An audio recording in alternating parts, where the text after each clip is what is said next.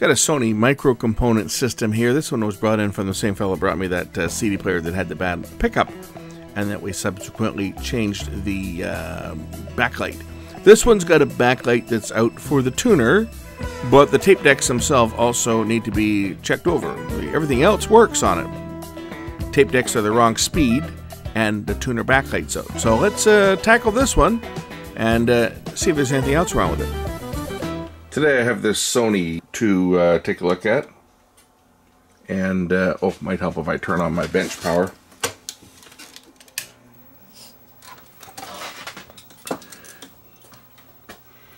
Now I've been told on here that the only problem is the tuner lights are out. The owner of it doesn't even seem to be that concerned if the tape decks work on it or not. We'll check them out and see if they do, but he's not even that concerned about that. Apparently he says he thinks they work. It was just the light that he was most concerned about. So let's just see if the tape decks actually work. Turn it on. I don't know what band I'm on here either. Now we know what band I'm on.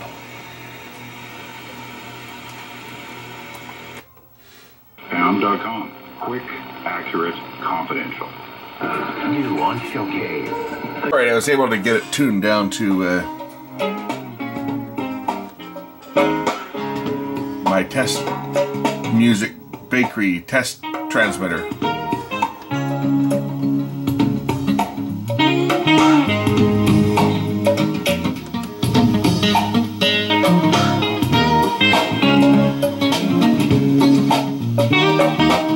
Okay, that works. Let's check out the tape deck now. What does SAT do on this one? Super Acoustic Turbo. Ah! Super Acoustic Turbo. In other words, it's a bass boost. These actually have very good sound, by the way. For a portable unit, well, it wasn't really a portable. It was a home unit that you... These were wood speakers, wood cabinets with plastic faceplates on them. But they were basically home components that you could transport. I don't even... Did this thing run on batteries? I don't even know if these ran on batteries. Some of them did. Others did not. I don't think this one did. No, this one here, this one is just a an AC operated unit. And it's actually separate components. Right? Unlike some companies that start with J and end with C, that just made junk very cheap and made everything look like they were separate components. These actually are separate components. This tuner is separate from the amplifier, which is separate from the tape deck. There's 3 separate components, and they're all held together. And then the handle goes on there so that you can transport it. Anyway, let's check the tape deck out and just see whether the tape decks are working. If I can remember how to open them. How do you open these things up? Stop eject. That's how you do it. We'll see if the tape decks work. I think he said that they did.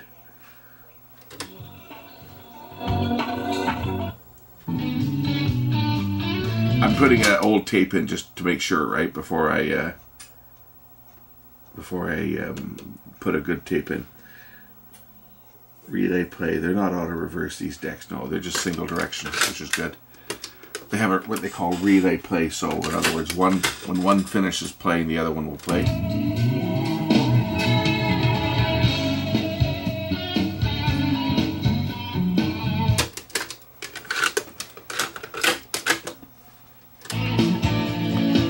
Speed difference on them. Well, we can fix that. This is kind of an evaluation before I'm going to pull the tuner apart and see what bulb that uses. It's an incandescent bulb on this, and yes, I know I could probably put some LEDs in there, and that might be the solution, is to throw some white LEDs in and get that going with LEDs. Or I could go and buy an incandescent bulb for it so that it looks authentic. Many people want the authentic look because they find that LEDs change the color too much. A lot of these LED strips now or even basic LEDs, they don't emulate the exact color that the incandescent bulb did. So there's a lot of people that want the original incandescent bulb replaced just because it has that aesthetics and there's no hot spots. Whereas LEDs, the problem with most light emitting diodes is, well, they're directional. So they tend to have spots that are brighter than others. And sometimes you can mitigate this by facing them the other way and having them reflect off the reflector in the back. Other times they just don't look right. So we'll see what this has got in here, and I'll see what an incandescent bulb will cost. But we'll get into this thing and change the bulb. The tape decks are working. I'm going to have to set the speed because obviously one's going faster than the other. But that shouldn't be an issue because this one here, I believe, has got 2 separate motors on it. They're not a single motor design like some of them. Yeah, this is 2 separate motors on this. Some of the cheaper ones made by companies that start with J and end with C. Well, I shouldn't say just them. Sony did the same thing too. But some of them had just a single motor that operated both decks.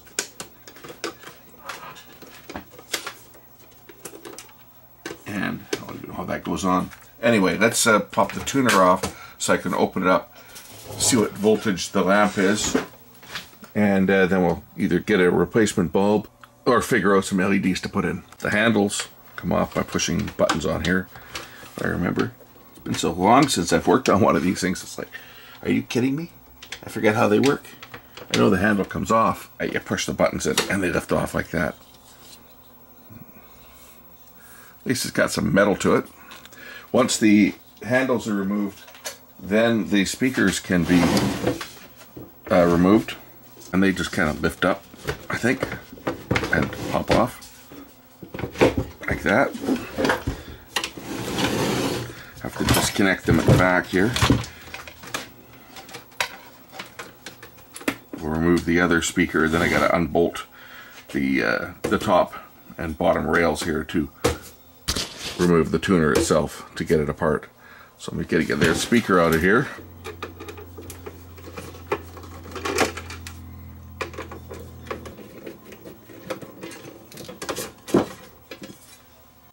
Tuner lifts off.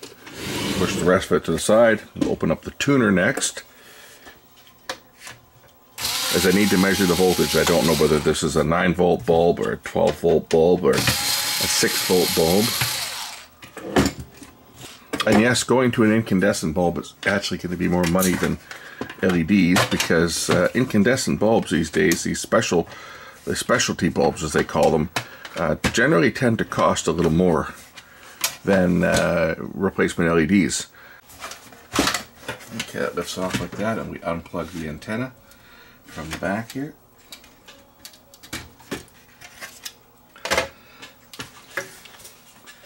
Okay, the lamp lives inside here. This is going to be a relatively easy one, I think, to get at. This whole assembly should just pop out. It holds the lamp. A little clip here, and that should just lift out the back. It should lift out the back. I don't think anything else is holding it in place. It should just swing out from the bottom. Lift out just like this. And there are the little bulbs that are on here. Let me hook up the power, and we're going to just get the meter out and check the voltage on these lamps. So let's just measure across the input coming in from the 22 volts.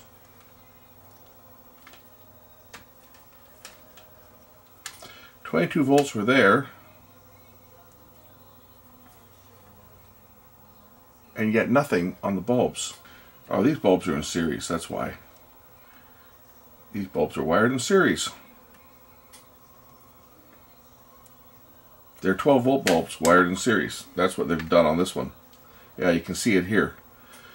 Power comes in. If we follow we got a 22 volts. So there's a jumper across here, right? There's a jumper across here. They've done it like this so they could wire this as parallel or series. So we look on here, there's a jumper across this one here, but not number 2, number 4. 22 volts is coming in, it's going across here, it's going through this bulb into this one, right? This is an open connection here, so that it's going around here to this bulb, to that one, and then back. So if I measure from ground, I got 22 volts. These are 12 volt bulbs, so I go get some new bulbs. Alright, so I got to get some 12 volt bulbs. I guess I could put I don't want to put LED strips in. They'd be way too bright for this thing. That's another thing with LEDs. Yes, I could put a couple dropping resistors in here and put some LEDs in, but I think that LEDs might look a little bit out of place and be a little bit on the bright side. But I'm going to head out and go to the shop that sells vintage light bulbs, and we'll see what he has. I have another receiver that also needs bulbs that I'm going to be working on, so I'm going to take a voltage measurement on them and pick them up at the same time while I'm out there, so I can go to the shop and pick up some bulbs and make this thing look proper. Picked up some incandescent bulbs to replace the lights in this unit, as well as a few other units that I've got in here. These incandescent bulbs are getting harder to find these days, and I actually got the last pack that they had at the shop, and I don't know whether they're going to get any more or not, or whether they're going to phase them out. I guess we'll cross that road when we get there, but I do like to use incandescent bulbs to replace incandescent bulbs, just because I find that the actual color temperature looks better and the distribution is a little more even, because as you know, with LEDs they typically have a hot spot, so it's a little more difficult to match LEDs to how the original lights looked. I'm just going to warm up my iron here and we'll get these new lights mounted. These are 12 volt bulbs, so they should provide illumination roughly equivalent to what the original ones were. And basically these are the same bulbs. They've just put some heat shrink around here and some wires. So if I were to cut back the heat shrink, I would actually have these bare wires. But I'll leave a little bit of the wire on here and just attach them in here and stick them down to the circuit board. I'm going to remove some of this insulation. I'll just cut the wire a bit shorter here. We don't need these long wires. And what I'll do to remove the insulation is I'm going to cut up into the base here a little bit, just so that I can separate the wires a little more. Okay, next we'll remove the old dead wires, or the old dead bulbs. I can use the good old solder sucker on this one. Heat up the wire.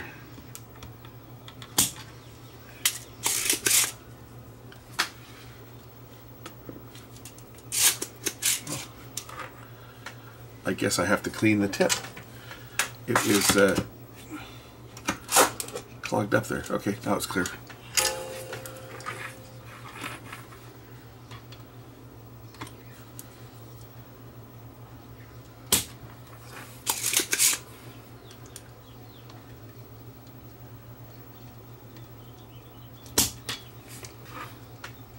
Remove the old bulbs.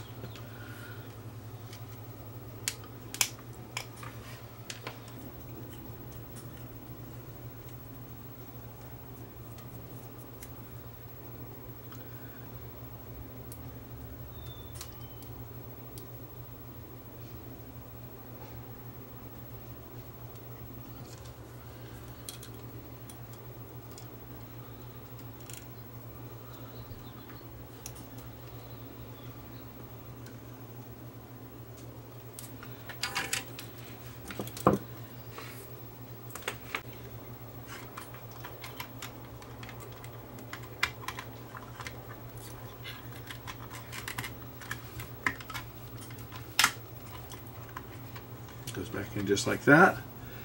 Now we'll connect it up and see how they look. And turn it on. There's the display.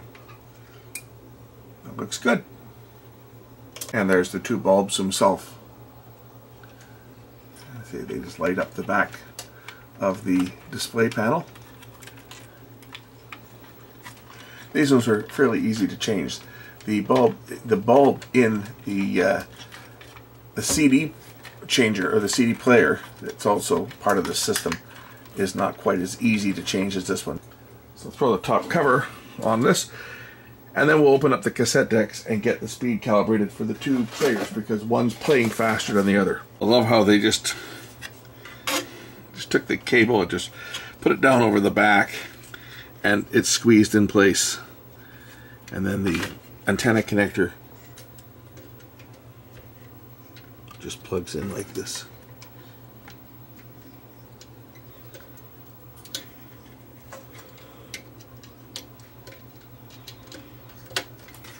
That only goes on one way. Top cover drops on, screws hold it together. There's 2 screws in the back that you just had to be loosened off. Of course, we'll use the drill so that we can be sure to strip them.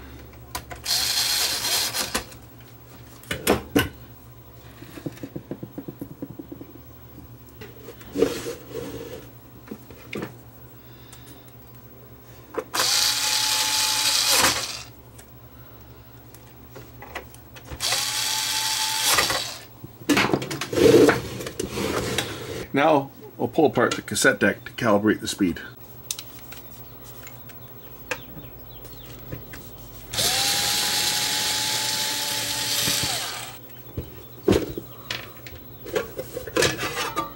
Oh, wonderful. The board's on top. We got one deck that's a little bit sharp, and we got one deck that's a little bit flat.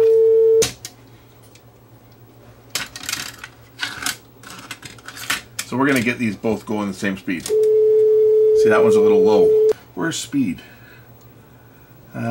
Speed control, here we go. A motor, high and low, and B motor, high and low. Well, that's excellent.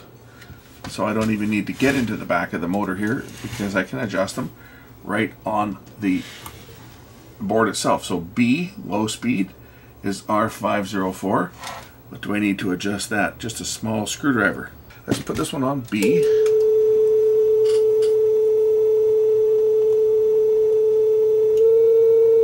There we go.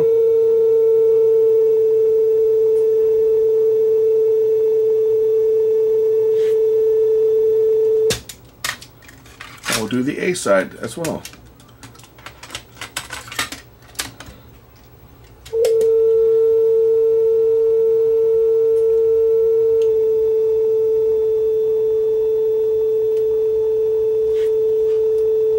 Oh, that was easier than I thought it was going to be.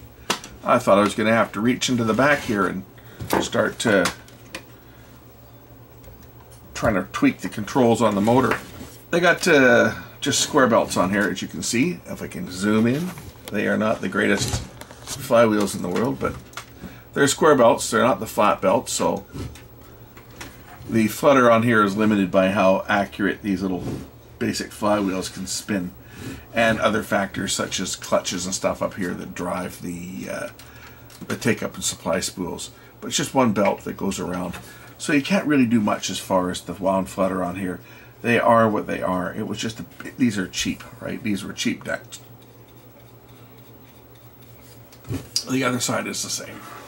I don't know if we can even see it on here. You can see the inside of here.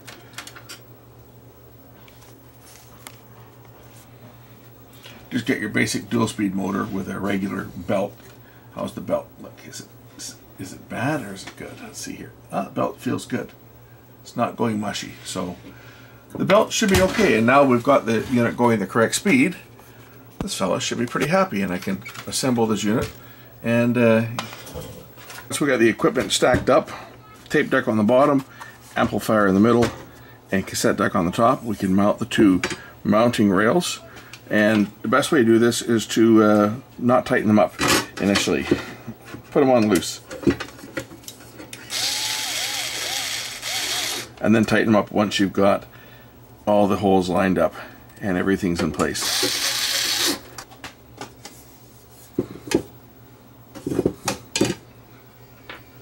The plates are interchangeable. They're both the same. They only go on one way. Then the speakers reattach. Speakers fit into the groove on the side here, and these pins lock in place.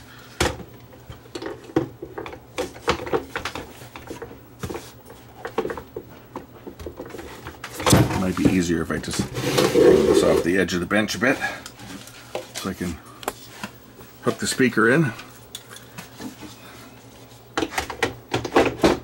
Just like that. Same with the other one.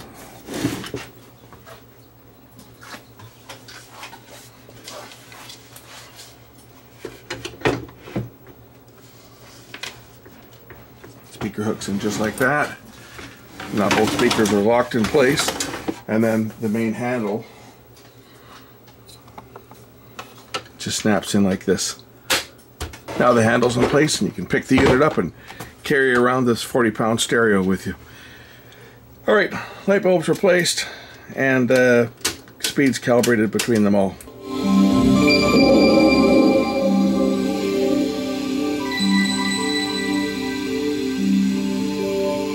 There you go. Thanks for watching. We'll catch you in the next one. Bye.